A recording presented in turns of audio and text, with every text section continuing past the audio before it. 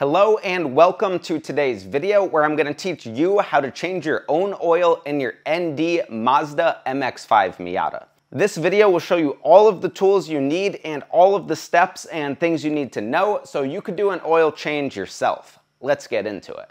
Alright, so before I get into how to actually change your oil, I want to go over all the supplies that you'll need. So the first thing that you'll need is oil. These new Miatas take 0W20. You'll also need a filter. I have an OEM and aftermarket option linked below. Next, you'll need a catch pan or something to catch the oil as it comes out of the engine. You'll need an 8mm Allen wrench to get the drain plug out. You'll need an oil filter wrench or some strong hands to do it by hand. And then you'll need a 12mm socket on an impact, ratchet, or a 12mm wrench. Now let's get into how to actually change your oil. First thing to do is to get the front of the car up in the air. You could do that with ramps, or in my case, I'm going to use a jack and jack stand. So with this floor jack, if I go straight up under the front of the car, there's a spot on the front subframe that we could use as a jack point.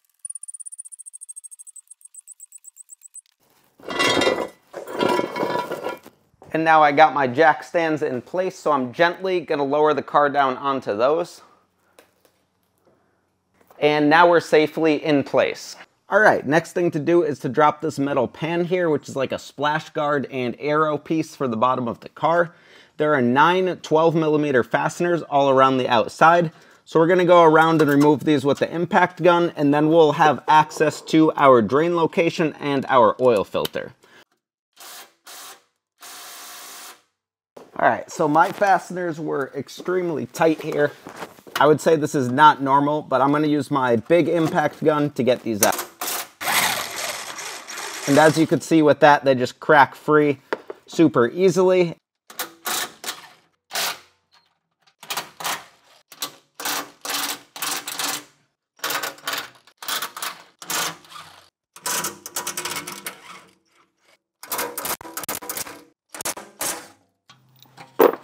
Alright, and with all those out of the way, we could drop down this pan and move it away from the vehicle. Alright, so now we have access to both our filter, which is up here, and our drain plug, which is right here. So you could go ahead and use an 8mm Allen wrench, which is a very weird thing to use for a drain plug, but it's what they used. You could crack yours loose. I actually cracked mine loose before recording this video. And while you're doing this, I like to push in towards the vehicle to prevent oil from leaking all over your hand. Once you're towards the end, you could swiftly pull this straight away from the pan and, of course, have your pan ready to catch all the oil that drains out. Now I'm just going to let that drain for a while, and to get that to drain faster, you could undo your oil fill cap, which I'll show you how to do right now. So this is your oil fill cap on your engine. If you remove that, it allows air to rush into the volume within the engine that the oil takes up, and it will allow it to drain faster.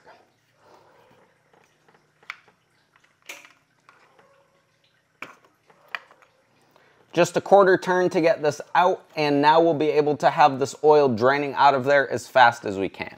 Alright, so now underneath the car here, we're down to a real slow drip, so I'm going to go ahead and put the drain plug back in, and then we'll do the filter. Alright, so I'm just going to thread this thing back in by hand.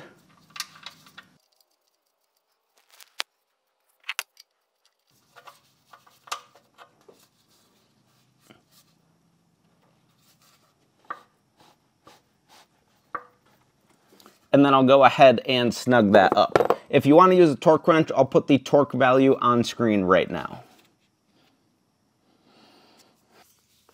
Alright, and now to remove your oil filter, which is this right here. Now this just untwists from its housing. Sometimes you could get these by hand, but I don't like fighting with them, so I bought these oil filter pliers, and these make a lot of difference. You just grip onto them like this. Then you're able to easily start turning that thing and get it loose, and then you could go ahead and do it by hand.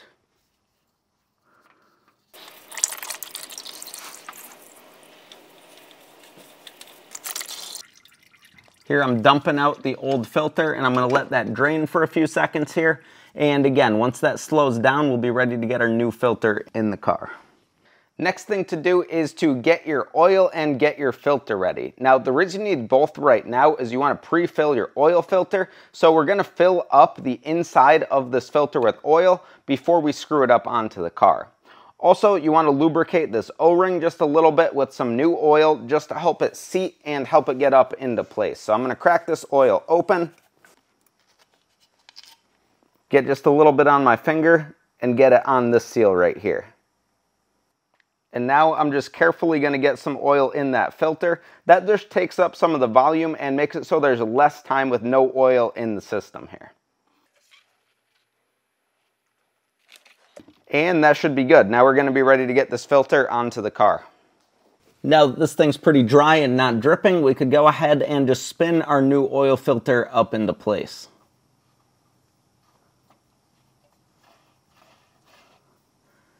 And I can feel that seat, and I just want to go hand tight basically until I can't tighten it much anymore.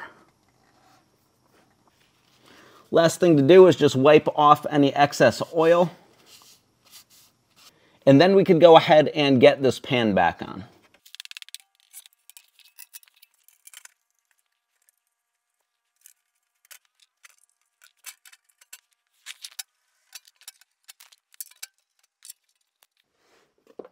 All right, now I got all these bolts started, and I'm going to go ahead and just tighten them down with my impact.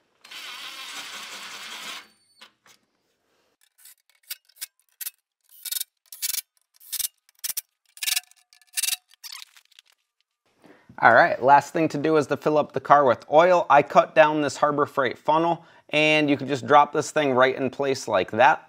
That just helps it fill a little bit faster, but if you have a bigger funnel, it'll go fast. And then we can just fill it up.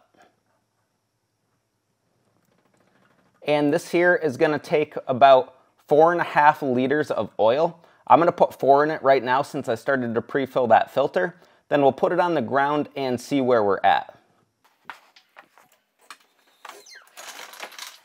All right, so once you got your car as full of oil as you think it needs to be, you need to check your dipstick. So to do that, you need to pull your dipstick up. I like to pull mine straight up so no oil runs up the stick and gives you a false reading.